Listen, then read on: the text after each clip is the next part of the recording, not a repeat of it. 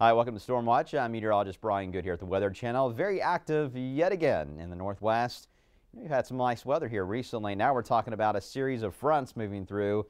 This means gusty winds, showers, and some snow for the Cascades. At least temperatures aren't too bad. We're talking about mid-50s, even mid-60s down toward Redding. And the system is going to have, again, one front moving through causing problems.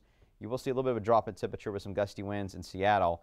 And then a second front moves in as we head into Monday and Tuesday. Meanwhile, in the south, watching this storm carefully. It's heading eastbound, got some moisture with it here, but notice moisture increases, but it's limited. The reason why it's limited is the Gulf of Mexico is just not that warm. Typically, we would see temperatures a little bit more warmer than this for late March, but it's been fairly cold across much of the Gulf of Mexico, water temperature-wise.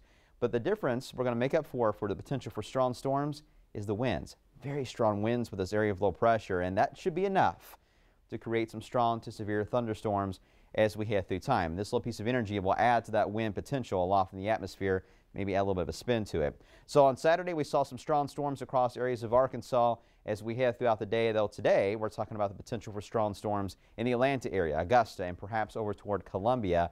Isolated tornadoes not out of the question. We'll watch the situation very carefully. Then on Monday, as the low moves toward the northeast, the showers increase, and so do the chances for some gusty winds here across New England and maybe some very heavy rains in New York City as into Monday night into Tuesday.